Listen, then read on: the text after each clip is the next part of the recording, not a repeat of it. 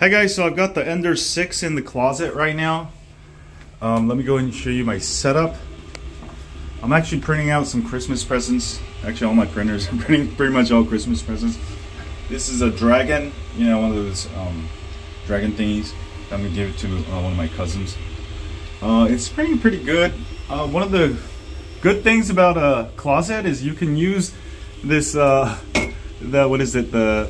jacket holder as spool holder. Just plug it in there, go straight down, and you got a really good filament path. So this Ender 6 was giving me problems because I couldn't put the spool at the same level, so I would put it on the ground.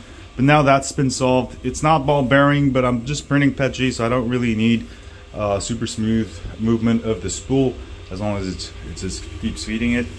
So this is a good way. Also, now my prints are way better because it's completely enclosed. Like, except for the line, it's complete and it's noise free, and also keeps all that harmful toxic fumes inside the closet.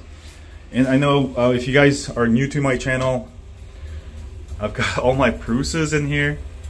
I'm actually having some trouble with Z-band with large objects. So one of the problems with Prusa is this Z axis keeps moving.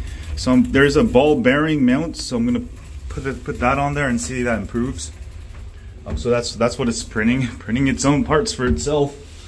I've got this guy printing TPU.